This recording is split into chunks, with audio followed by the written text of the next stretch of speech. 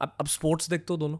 हाँ, cricket both you are cricket fans? या आप खुद की जोड़ी को किस क्रिकेट जोड़ी से कंपेयर करोगे? वो तो चेंज होते रहती है ना, मतलब हम लोग तो कपिल देव सर गावस्कर के टाइम से हैं। हाँ, अब क्रिकेट में किसकी जोड़ी अच्छी है? किसी की भी नहीं है।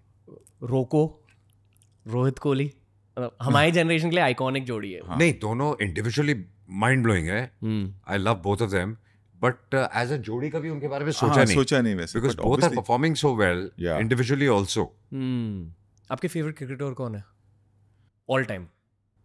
मुझे धोनी और रोहित दोनों बहुत पसंद है। Okay, no one from childhood then Kapil Dev and फिर तो बहुत अभी जो आपके चाइल्डहुड के फेवरेट क्रिकेटर होते हैं अक्सर ब्रोज वैसा बनना चाहते हैं उस इंसान की तरह.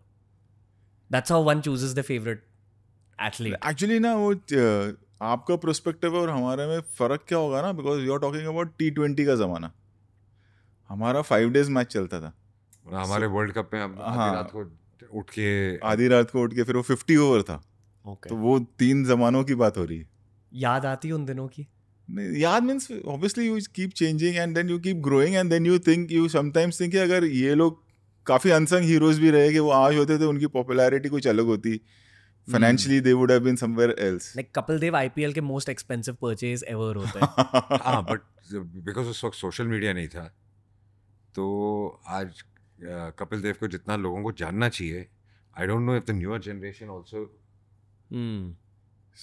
they know him through Ranveer तब Singh. की चीजें बहुत ज्यादा डॉक्यूमेंट हुई नहीं है. अब तो हर चीज 2 मिनट में आई डॉक्यूमेंट. थिंक उनका सबसे बड़ा एक कोई मैच है जो रिकॉर्ड ही नहीं हुआ था. Zimbabwe 175 वो है ही नहीं हिस्ट्री में, मतलब it's not recorded because some issues were going on. Okay, modern day cricketers में से आपके फेवरेट्स कौन है other than Rohit and Kohli? For me it's MS Dhoni because of the मैंने भी धोनी attitude. बोला. You learn from him. Okay, As a captain, you learn from him the attitude. Till the last ball, he doesn't give up. And it's not just the game, how he plans things, his attitude. I think that's something you learn. More than, obviously, you're a fan of him. But more than fan, it's like you get inspired by him. You can understand the moves when you're watching a match or his interviews or when people talk about it. Strategy भी होती है, at the same time high level performance. High level performance, being calm. और younger lot में से? I think Virat, Rohit. उनसे भी younger lot में से? उनसे भी यंगर लॉट में आई थिंक उनको उस लेवल पर जाएंगे तब फिर वो हम उनके फैंस होंगे. से यंगर में also like Surya also very much. Surya is good, yeah. Surya is very good. Surya also has that attitude. काम रहता है, not that others are below him.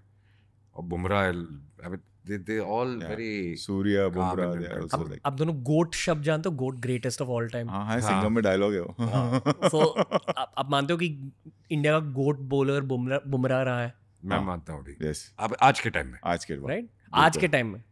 But if he was playing in the 80s and 90s, Then there was Kapil, there were Yeah, there were many bowlers. yeah. But आज के time में बुमराह गोट bowler. 100%. Okay, you guys like him? Yeah. Favourite cricketer right now? One of the favourites? Kind of, yes. Okay, अभी I'll tell you what my favorite. Bad boy energy, Hardik Pandya. वो मेरे favourite है. Hardik also. Hardik is like, also very Hardik's talented. last 1 year has been like cinematic. या कि उसको बू किया गया, ट्रोल किया गया, and then came a time जब वर्ल्ड कप जीते, एंड फिर वही जब हार्दिक का नाम आया तो लोग चीयर कर रहे थे. It's like a cinema. आपने वो एक क्लिप देखा जहाँ एयरपोर्ट से जब वो निकल रहे वो वर्ल्ड कप ट्रॉफी अपने हाथ में मुंबई क्राउड के सामने? या very cool. That 1 year has been like a film for him. Like character होता है ना, जो एक राइज होता है फिर फॉल होता है, इस तरह से फॉल होता है कि उसको स्टेडियम में 10,000 लोग 20,000 लोग बू कर रहे हैं, एंड देन फिर वही स्टेडियम में जब वापस he comes back, people are cheering for him and he is crying. That's cinema. आप दोनों बहुत सक्सेसफुल मेन हो. Why do you guys enjoy sports at your age? And I am sure you all enjoy it even now as much as you all did. of course we do. I think more than entertainment it's the fighting spirit. The fighting spirit जो होता है ना stadium में, I think that is what you. There are matches, जैसे हम एक world cup, एक cup हम जीत नहीं पाए थे, हम टॉप तक गए और हम 23. हाँ, बट उसमें किसी ने ये नहीं किया कि हार गए. Everybody supported the team because they fought that way. And but what does it do for you as guys? Gives you excitement. It gives you a lot of excitement. And this, वो जो बचपन से एक आदत पड़ी हुई है, you are cheering for your country and you know your favorite players and things like this. तो वो कई बार मतलब कि इतना ऐसे जितना हम फिल्में चले या नहीं चले उतना अपसेट नहीं होते जितना अगर अगर मैच आ जाए तो उस दिन ऐसा डाउन हो जाता है यार. वो होता है. आईपीएल भी देखते हो आप दोनों? हाँ देखते हो. वक्त मिलता है जैसे जैसे टुवर्ड्स द एंड ज्यादा देखते हैं मतलब जब प्लेऑफ्स. या आप किसको सपोर्ट करते हो? डिपेंड्स कौन जीत रहा है उस वक्त. पर दिल में कौन सी टीम है? Obviously you're from Mumbai. Mumbai Indians. Mumbai and then Chennai because of Dhoni. Nothing else. Fair. आप? मेरा भी I think because I support more of the players I like. Sure. So it depends who's where. Like Dhoni he said, like Yeah. Rohit.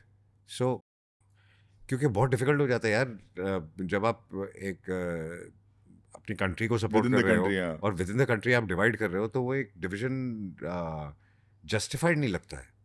ऐसे लगता है कि ठीक है this is a game going on तो इट इज नॉट कि which state is winning which players are winning. पर आपको टाइम मिलता है टू वॉच क्रिकेट? शूटिंग पे हम लेके बैठे रहते हैं. सिंघम में भी जब चल रहा था तो iPad पे कनेक्ट करके हाँ. आई थिंक कोई वर्ल्ड का भी था क्लाइमेक्स हम शूट कर रहे थे. अगर आपको ये क्लिप अच्छा लगा तो ऐसे ही 1000 क्लिप्स अपलोड किए गए हैं इस चैनल पर. बस देखते जाओ और सीखते जाओ.